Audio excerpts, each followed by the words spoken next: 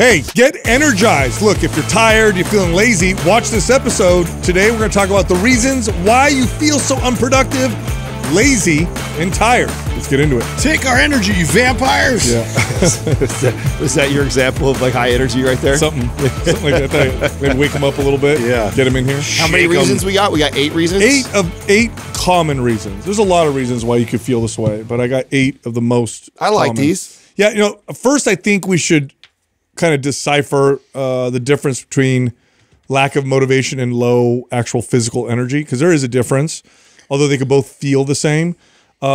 Motivation is a feeling that we all love. It's great when we have it, but you're not always going to have it, even if you're healthy, even if you have lots of physical energy. Otherwise, it's going to go away, and so it is important to not just rely on that wonderful feeling of motivation, because if you do, then your life is going to look like a lot of start-stop, right? Because you get motivated and you got that driving factor behind you, and then when it goes away, you're just not, because you fall so low with that feeling, you don't do anything. I think what we're talking about today, and we will get to motivation as well, but mostly what we're talking about is just that lack of just overall energy, where you feel sluggish, tired. You just feel like something's off. Like what's going on here? I don't feel like getting up and doing certain things, even things that I enjoy necessarily.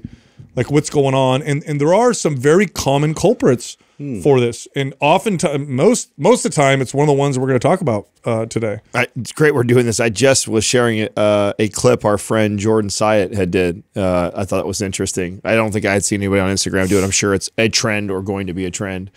But did you see it, Justin? I did. It was like he was riding his bike, like an assault bike, and it was like some days he's motivated. Here's when I'm motivated in the gym to be here, and then it's like here's when I'm not motivated in the gym to be here, and it was the same thing. Yeah. And it was like all day long. Like it was a video of him drinking his water. It was a video of him eating fruit. It was him like all the things he does in the day. Really and smart. The top screen was days that I'm motivated. The bottom screen was days that I'm not motivated. It was all the same shit. It was just like, it's such an important thing though, because I remember when clients would rely on motivation to do things, and it was like, man, if you do that, you will fail eventually, because I don't care how awesome you are and how great life is currently for you.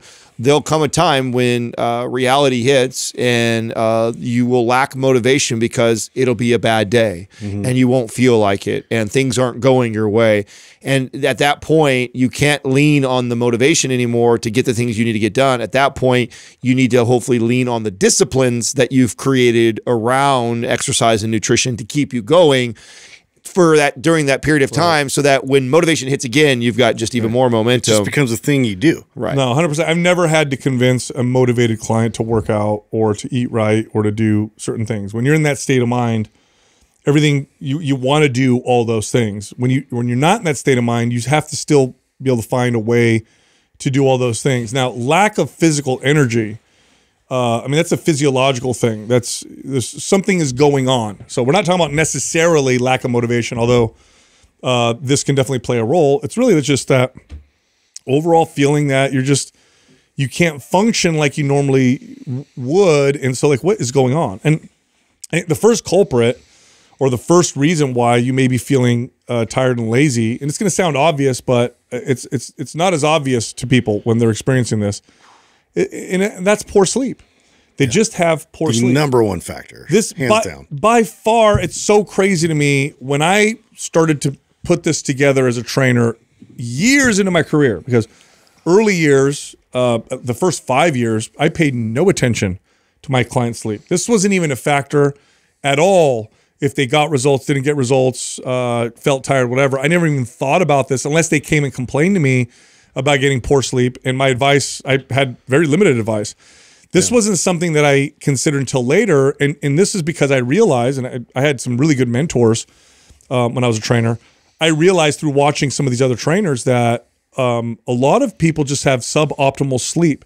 Now, we know when your sleep is terrible, but what if it's just suboptimal? Like, what happens? Well, it's obvious when you get optimal sleep what suboptimal sleep feels like.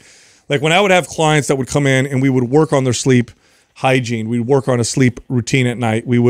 I'd have them go to bed and wake up at the same time. I'd have them stop eating a few hours before bed. I'd have them be off electronics. I'd have them, make sure the room was blacked out and all that stuff.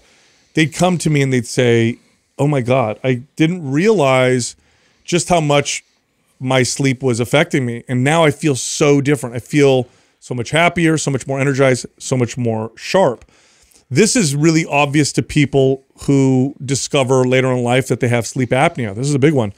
I have a family member recently she told me about this because she didn't know that she had sleep apnea. It wasn't until she moved in with her boyfriend that he's like, hey, and she's a normal sized girl, young or whatever, so she had no reason to think she did. And he's like, man, I think you need to get checked out. She did a sleep study. And they're like, yeah, you got sleep apnea. We think you would benefit from using a CPAP machine. And she used it, and she's like, I had no idea that I had suboptimal sleep. It made such an impact. Like I wake up the next day feeling so different. A lot of people are cruising at 70% when it comes to sleep, and you get them up to 90 to 100%, and it's life-changing when it comes to this. I actually would make the case that this is a majority of people. I think there's definitely a percentage of people listening right now, and they're like, yes, I know. They've heard us talk about it. They've been working on it. They're the ones that ask all the questions about supplementation and how to optimize it, and they're very aware of it. But I would say a large percentage of my clients were just unaware. Yep. They just assume that, I think I get it. They weren't even calculating how much time they were sleeping. They weren't paying attention to quality. They never really paid attention to like how inconsistent the time they go to bed. They did the how many times they woke up in the middle of the night. How many times they get up in the middle of the night. They weren't taking account for what they were doing to themselves every weekend where, during the week they have this real consistency, and then on Friday nights and Saturday nights they stay out till 2 in the morning and then try and restart all over again on Monday. And I think a lot of people fall in that category of, my sleep is fine. I'm guilty of this. I think that for most of my young adulthood and training career, I just said, I'm fine. I think I'm okay. I'm sure I'm a little sleepy and tired when I first wake up, but by the time I shower and get my day going, I'm fine. I think a lot of people fall in that category that don't realize how much opportunity there is for them to improve their performance in the gym, their results, how they feel by actually just optimizing. The vast majority of people would benefit from simply putting some effort and focus on getting better sleep. Right. Seriously. Even if it's just a little. Just a little. There's definitely people with real sleep challenges and that have tried working on this and can't figure out what the problem is. But most people don't really put a lot of time and effort into this at all. I go to bed at this time, I wake up at that time. What does your sleep routine look like? I don't know. I go to bed, I turn off the TV and close my eyes. If you just put a little bit of effort into trying to get better sleep, you typically will get a nice big return. And there's nothing that will give you better energy than getting good restful sleep. To give you an example, right? We all know 7 to 8 hours of sleep is what we want. That doesn't mean 7 to 8 hours in bed. That means 7 to 8 hours of sleep. So if you go to bed and let's say you go right to bed, that'll give you 7 hours for when you wake up. You're not getting 7 hours of sleep. It takes you some time to fall asleep. It might take you 30 minutes, 20 minutes to fall asleep if you're lucky, maybe longer. So really you're getting 6 hours and 40 minutes, 6 hours and 30 minutes. And then that becomes cumulative. So if you want 8 hours of sleep, you probably should go to bed 30 minutes before that 8 hours counts. For example, just a silly example. And this is what I mean by you put a little bit of effort, you tend to see big payback from this. Next is in regards to exercise. Exercise has a profound impact on sleep, both sleep quality and quantity, and your ability to fall asleep, the stages of sleep throughout sleep. If you are totally inactive, if you don't move, if your exercise or activity consists of walking to the car, walking to your office, and that's pretty much it, then you are going to get less quality sleep than you could from simply adding some activity. On the flip side, too much exercise, overtraining, also causes major sleep disturbances. The point with this is the right amount of activity that's appropriate for you and your body will give you really good effects when it comes to sleep. Hey, sorry to interrupt. We have a free guide titled Understanding Your Mood, Stress, and Sleep. It tackles all of those things from a health and longevity perspective. It's a totally free guide. So just click on the link at the top of the description below. All right, here comes the show. A major factor when you're not moving a lot, like your body tends to try to adapt to whatever you're continually introducing to it. And if I'm sedentary and I'm sitting in my chair a lot for work and in my car and commuting, and then I'm at home, I'm watching TV, I'm kind of laying down, I'm just continually telling myself that I'm in this seated position, this laying down position. Like, I don't need to expend that much energy. So it's really hard to summon energy when I actually need it. If I'm continually kind of presenting that sort of environment for my body. So to introduce exercise and activity, to break it up and to make sure that that's a priority, that I'm not trying to prune that out in terms of something throughout my day. This is going to help to spike that up and bring that energy back. I mean, you guys have heard me talk about this on the podcast. One of the things as I've gotten older, one of the motivations to train at all, even if it is to just go do one exercise, is I know a significant difference in how helpful I am as a husband back at the house. If there's a day, especially what we do here, where I sit in a car, I drive here, we sit in a chair, we podcast in this cave with these lights on us and artificial lights on us, and then could go home. And then if I were to sit at home and watch TV or something like that, boy, it's very hard for me to then motivate myself to get up and do yard work or help around the house or cook or do dishes or anything like that. Yet simply making sure that I create some sort of activity, lifting wise, whether it be just 5 sets of squats or doing a movement, Turkish get up, like what an impact that makes on my energy and motivation through everything else. And the flip is also true, because I went through this phase of my life of like crushing the gym. Yeah. Where I'm training so hard that then I'm so exhausted. This was actually my phase of when I started doing like CrossFit type workouts, where I realized like this is not for me, because I realized I was so spent, I was so unproductive at work and everything other part of my life because of how much I was expending. Well, and that's the thing. It's like you get all motivated to take it all on at once when we actually apply the protocol like our MAPS 15, where it's like we got 1 to 2 exercises that, I'm just going to introduce the lowest amount of exercise possible initially. And then this is like that momentum builder that if I can frequently do that, I can build upon that. You definitely feel the difference with energy as you take that approach versus like taking it all on and hammering yourself, and then, oh my God, now I'm in a different situation. Yeah, I mean, I was speaking in terms of exercise too little or too much in regards to sleep and its effect on sleep. I mean, you guys are making the other great points, which is just general energy production. Your body adapts to exercise because exercise is a stress. And so we're familiar with the more common adaptations: building muscle, burning body fat, right? Improving, endurance and stamina and stuff like that, and strength, right? But one of the other adaptations is energy production. If your body will only ever produce as much energy as it thinks it needs. Why would it produce more than that, right? That'll be a wasteful, inefficient machine. So if you start to put more demands on your body, this is the amazing physics of energy expenditure. Up to a certain point, of course, because you can overdo it. But up to a certain point, the more energy you expend, the more energy your body creates. This is how workouts energize your body. So there's a couple reasons for this. One is your body learns to produce more energy because it thinks you need more energy because of what you're doing. And two, when you're sitting all day long and you're not moving all day long, you are sending an outside to in signal that tells your body, well, we're not doing much. Yep. We might be sick.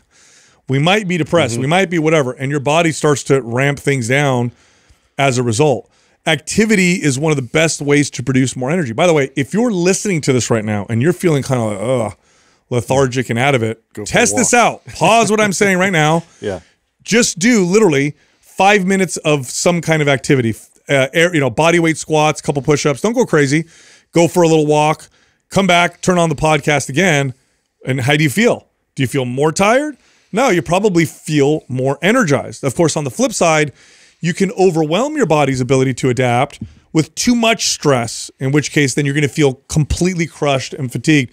This one, I think, is more obvious for a lot of people. You know what it feels like when you just beat yourself up. You're fried. You're totally fried.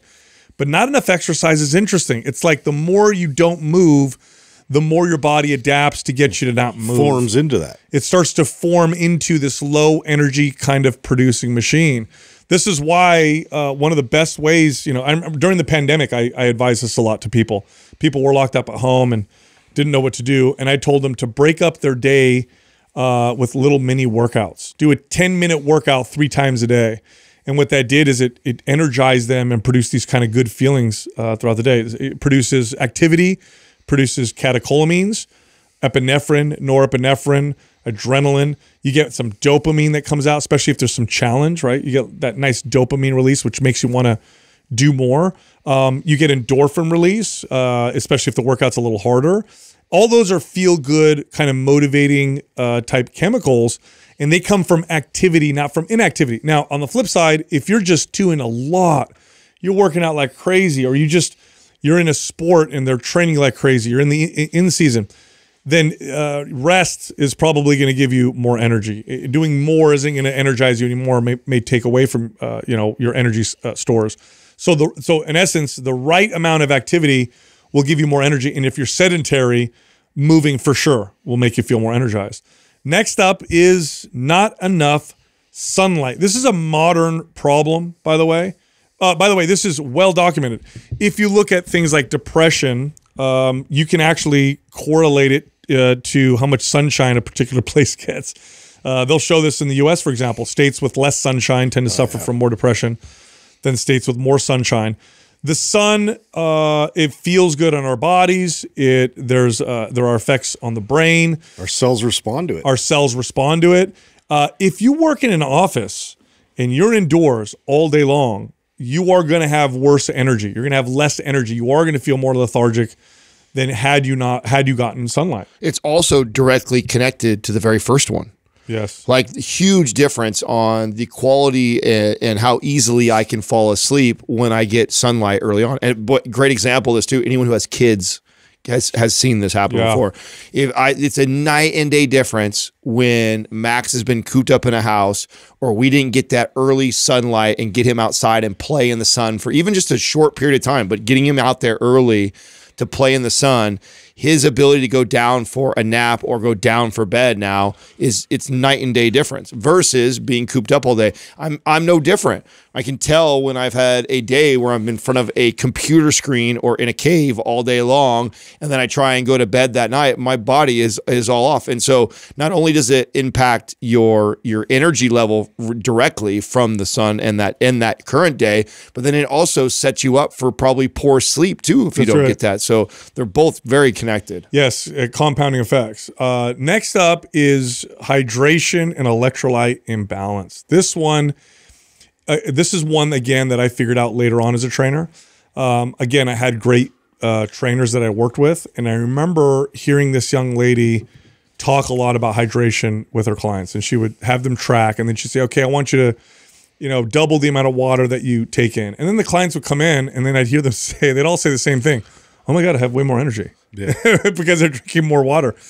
Most people don't drink the optimal amount of water. Now, they're not dehydrated in the sense that they're drinking too little water to where their body's not functioning well and it could cause illness. But there's a minimum and there's also an optimal.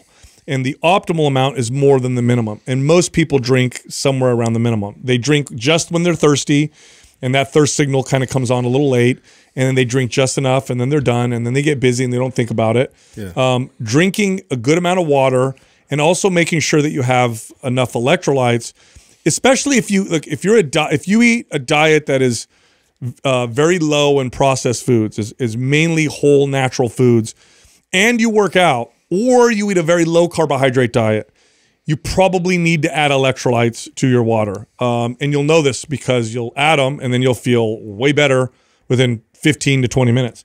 So hydration, electrolytes, big one. This is actually one of the earliest memories I have of Justin. So early on in my training career, I actually did not realize how connected this was to clients' energy levels. I instantly went to calories, carbohydrates, sleep, kind of the boxes that we're already checking.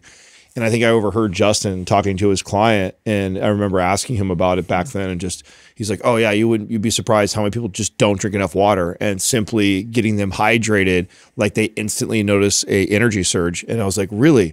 And then I remember after that, like advising, and I realized how many clients were like, "Oh my God, that's all I needed was a little bit of hydration." It's like, wow, you're right. So many people can, and I don't know if that's because of the era of energy drinks and other types of fluids that people drink, or they just get so busy. I'm not sure what the connection of why that's so common with clients. That's why I was unaware of it, but it became like a go-to, like make sure we check that box is like, are you, and that's also what started me having clients actually carry the gallons around, because that way we were measuring, because most people that weren't tracking were grossly under consuming. I think, we just somewhere along the lines just weren't intentional with it anymore. And if you're not intentional with it, you're not planning your day out by having that accessible. We could just easily get into our work and we can get into our routine without, properly hydrating. And then you have brain fog, you got the fatigue, you're lethargic, like that just stuff, that all just happens, as a result of that. So, having that intention going into your day and setting yourself up for that makes a big difference. Have you guys ever, so I also have done this. I've done this in a period of time where, and I'm actually not great at this. It's reminding, this conversation reminding me, of like first thing when you wake up, like just like pounding like a whole glass of water. Like when you do that, I can feel a difference. I feel a difference. Right? Oh yeah, even the salt, like he's talking about too. Like I didn't even consider that a factor until realizing I am eating whole foods. I am eating a lot of just meat and vegetables, and to not. Even you add the salt and you think it's a lot because it's salty and it's like, but it's not even close to the prepackaged especially stuff. if you work out. Especially if you work out, you need more of it. I mean, I remember I'd get clients that I would train, and I would see them at like noon, right? And they'd walk in, and I'd ask them, "How much water have you had today?" And they'd go, "Oh, I haven't had any yet." Noon, right? And they went to work and everything. They were at work at 9 a.m. They woke up early and they had no water all day long, and that was common. So then I would tell them, okay, when you wake up, make sure you have a full glass of water, and then a couple hours later, another full glass of water. Most people would do well with about a half a gallon to a gallon of water a day. And that sounds like a lot for a lot of people. But it's a nice range, half a gallon to a gallon. Most people will find themselves feeling great drinking about that much. And then again, don't forget the electrolytes. Next up, this one is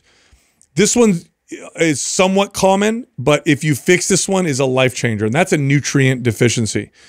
If you have a nutrient deficiency, like you're not getting enough of some of the B vitamins, like vitamin B12, for example, or D, or magnesium, or your iron levels are low.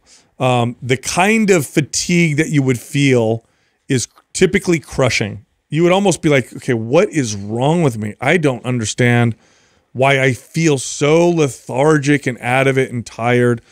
And then you could go get tested. Go get tested, see if you have a nutrient deficiency. And then if you do, and you fix this, absolute game changer. I remember when this happened to my wife. I remember her B vitamins were low. We didn't know this, and she was just having this tremendous fatigue, couldn't figure it out. And when we figured out that it was B vitamin deficiency, a good B vitamin supplement, I remember her feeling hyper.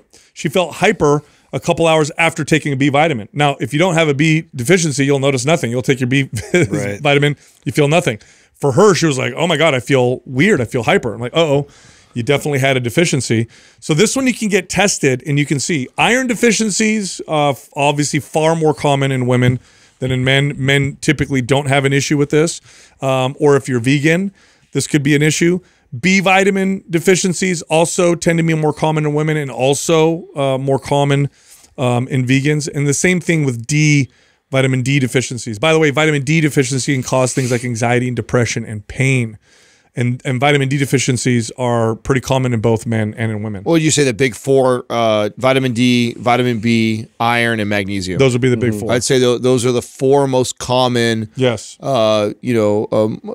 Nutrients that when I'm having a client or assessing their diet, what's going on with them, that those. By the way, what this feels like is crushing fatigue. Then you go to bed and you have crappy sleep, and you can't figure out why I'm not sleeping well. It's so frustrating, and yet I'm so tired. Or just like low level of lazy, not feeling good, like not enough to where you're so deficient that like you're seeing major signs, But I can't tell you how many times one of these 4, if not, or multiple, were not off and simply just This is also why you've heard us on the show before.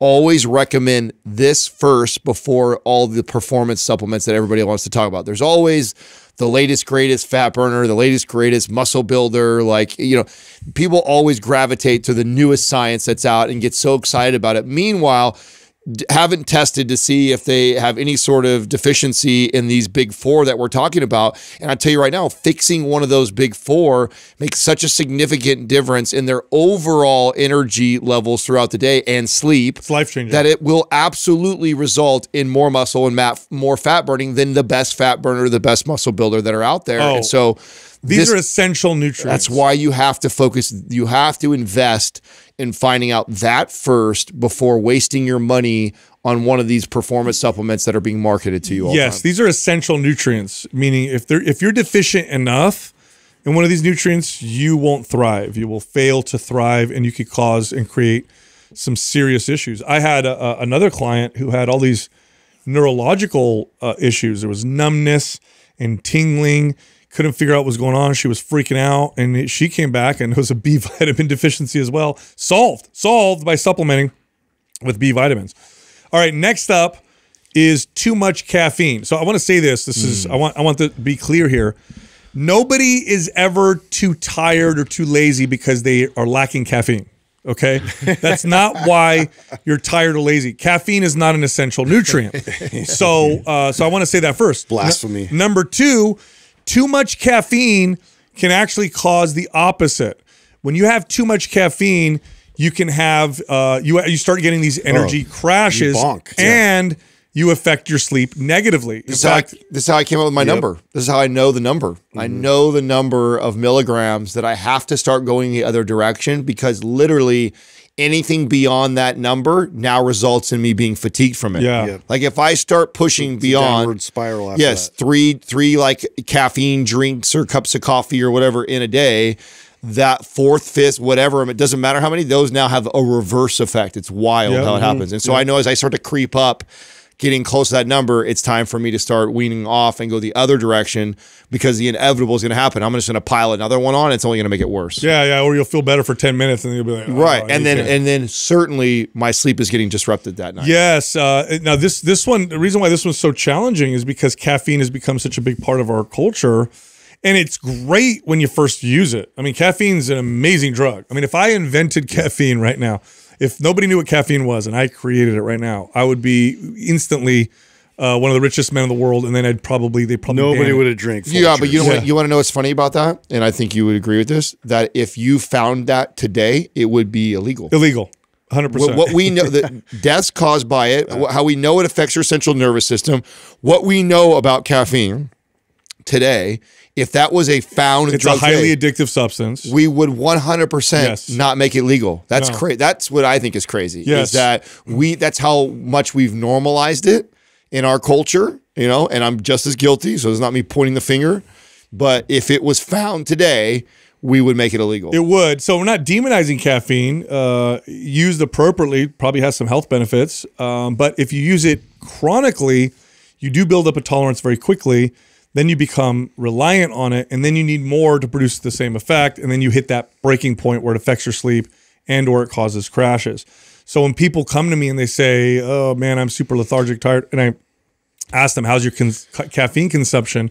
And they tell me, it's like, uh-oh, you're taking too much. We got to wean you off, and then let's work on some other stuff. Well, and also to kind of parallel to what we're talking about with momentum, it's like, you want to be disciplined. You don't want to rely on something like caffeine or something else that I have to have this in order to now produce this exercise, this movement to happen as a result. It's just something I do. So if that's sort of impeding upon your ability to just go do the work as well, you got to assess that. Totally. Hey, real quick, sorry to interrupt you. Look, we have a sale this month on some programs. We have a beginner program, MAP Starter. It's 50% off. Then we have a bundle that's different. It's called the Starter Bundle that includes our most popular programs. That's also 50% off. So if you're interested in that, just click on the link at the top of the description below.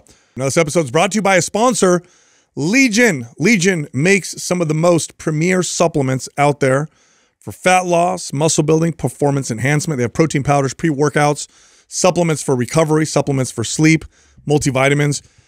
It's one of the best quality products out there, or companies out there. Go check them out. Get yourself a discount. Go to buylegion.com. That's BUYLEGION.com/Mind Pump. Use the code Mind Pump. Get 20% off your first order. And if you're a returning customer, you'll get double rewards points. All right, here comes the show. Next up is that you're just overwhelmed. You're overwhelmed with stress. And so there's this interesting thing that happens to humans where when you have too many things happening all at once, you tend to do nothing. You freeze. You freeze with overwhelm. I don't know what to do, so I'm doing nothing at all. So this is more of a life thing. It's like, okay, look at your life. Maybe you're super tired and fatigued because you're doing more than you can handle. And by the way, don't judge yourself on this, because there's definitely people that can do more than you, just like there's people that can do less than you. But this is where people start to get into a trap where they say, well, I mean, my mom did way more than this, or my friend does way more than this. Why am I so? It doesn't matter. The point is, it's more than you can handle. So take some stress off, lighten the load, ask people to help you, or reduce your responsibilities. Because this right here is a path to some serious burnout. There's a couple things that come to mind when we talk about this. One is the type A personality that believes they thrive in this, right? Like almost addicted to this. I'm guilty of this, right? Like I like so much going on sometimes that it keeps me so busy, and I'm always trying to solve a problem. And there's a part of me that kind of likes that and is drawn to that. You got to be very careful of that, because you being drawn to that can absolutely make an impact on how you're sleeping, how your energy levels are out today, and then also impacting your results. The other one is that we always, or we don't think about exercise and some of these things as like a total amount of stress that my body They're all stresses. Yes. So a lot of times people think that, oh, my workout isn't that hard. I should be totally fine. Yeah, but you're also going through a divorce. You just switched jobs. You have a 2-year-old kid. And it's like all of that is all compounding stress. And then what you think is a weak workout is too much for you because your stress bucket is overfilling, right? And or the other way, like, oh, life is so good. So then you are loading it up like crazy in the workout. You don't realize that it's a total amount of total stress that the body can handle before you overspill in that bucket. And so those two things are the things that come to mind when I think about overwhelming stress and how that can start to impact it. And so you have to really evaluate yourself if you're one of those two types of people. Are you the type of people that are drawn to all that excess stress because you think you operate better in that place? Or are you somebody who doesn't understand how to measure all total stress because it all counts towards this? Yeah, and you know what you want to do is you want to look at your stressors and activities and responsibilities, and you want to prioritize them because you can't do everything. Okay, so manipulate the factors that are more manipulatable, right? So if you have a job that's demanding and you have young kids, well, you probably can't quit your job, and you definitely probably don't want to not raise your kids. So look at all the other stuff that you got going on. Well, I work out 6 days a week. Well, that's a factor that you can manipulate. Maybe I should work out 3 days a week and cut that down. What's something else? Well, I got that one group that I go to, or I got that one responsibility that I signed up for. Can I cut those out? I think I need to, because these other ones are more important. So really it's about looking at everything that you're doing, weighing things out. And I know this is a tough one because we want to be able to do everything. We want to be able to, do all the stuff that we want to do. But if it's overwhelming you, then you end up doing nothing. So pick the ones that are most important. Take time away from these things that are less important so that you have enough of you to be able to do the things that are most important. Lastly, you lack purpose. This may be why you're tired. Maybe why you're feeling lazy. Some of the most driven, motivated people I've ever met in my entire life were people that volunteered their time for something that they believed in. And I've seen people like this. I've worked with them. I've been around with people like this. These people, you're just shocked at how much energy they have to do this work that they're doing. But because they have a purpose behind what they're doing, because they believe so strongly in the thing that they're doing, they find the energy to do so. This is where their joy comes from. If your job is something you don't believe in, you don't have much purpose in your life, or you don't feel like you have much purpose, there's no challenge. You know, some purpose comes from challenge as well. If you're kind of just cruising along, well, you might just be feeling tired and lazy because you have no purpose. Find what that is. Now, of course, the follow-up question is, well, how do I find my purpose? Oh, there's a couple places that people typically find them. One of them is in having a family. That's a common one. Another one is in their job, but you better have a job that you really believe in, where it's like, I would do this even if I didn't get paid, or I would do this for free. And another one is a spiritual practice. Do you have a spiritual practice that gives you a sense of purpose that's larger than yourself? Those are the three most common ones. Those aren't all the ways, but those are the three more common ones where people tend to find I think you hit it on the head, is find something that's challenging. I think that tends to give people that are searching for it. But we know this is such there's a direct connection here. I mean, we have examples that everybody has probably knows somebody who is retired or empty nesters. How often do you see when a married couple of, you know, say married for 20 years and then their kids are now out of the house, and they're like looking at each other like, what do we do? Or they realize they don't even like each other anymore because their whole purpose was around raising these kids, not realizing that there was something that they weren't doing for each other. And then the same thing goes for the guy who worked his whole life to get to retirement, and you know that was his purpose. And then he gets there and he retires, and then he does 20 rounds of golf, and then after that he's like, what the hell do I do? I'm bored, I'm tired, I'm lazy, I have no purpose. And so this is a big one for sure, and one that is probably, of all the ones we said, one of the most difficult to probably solve, because a lot of people that lack the purpose also lack the idea around what they should do. An easier way to find this is to try to become a better person, and say to yourself, all right, what would that look like for me to become a better person? What are the things I can learn? And then seek them out and try to grow with them. I think if you're constantly growing in a way that makes you a better person, I think you can definitely find purpose in that. So this could be a course, a class, it could be volunteer work. I just talked to a friend of mine about this. She's in her late 30s, doesn't have kids, doesn't want to have kids. She's, high position at her company, but she's kind of like whatever about it. And she's just like, I just feel like, I don't know, I just don't feel a sense of purpose. And so we started talking, and I said, well, what are the things that really get you, either really fired up or things that get you really motivated? And we started talking, and she decided she's going to donate some of her time to helping women in abused relationships because she was in one herself when she was younger. And she had this look in her eyes, and I could tell. She's like, wow, I think I want to do that. I think that feels good. Gave her a sense of purpose. So that's, find those things. You see this too with a lot of young men, where that natural drive to create, to conquer, or to overcome challenges, they are expending it on video games, for example, which tap into that to an essence, but don't really give you what you're supposed to get. So rather than going out in the real world and conquering, or going out in the real world and going in challenges, they're just trying to beat level 45 on whatever video game that they're doing. Or maybe you have maybe you have social anxiety, and you're just like, I don't want to go out and talk. Well, maybe there's some purpose behind that. Go out and put yourself in a group and meet people and put yourself out there, and watch how that feels when you can overcome that big challenge. But there's a lot of different ways to find that purpose. But if you don't have purpose, it'll be very difficult. All right, I know you liked that episode. If you did, check this one out.